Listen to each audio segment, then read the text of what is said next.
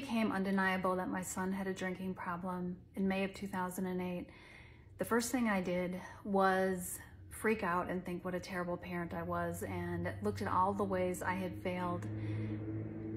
And then I decided that that wasn't very productive, not for me and not for my child and not for the rest of my kids. So yes, I look back to think about where I had contributed to the problem. There were things that I chose not to see. There were situations with his dad that I chose to avoid because it was difficult for me to talk to his dad. There were things I could have done differently. There were things that I could have seen and chose to do something about earlier.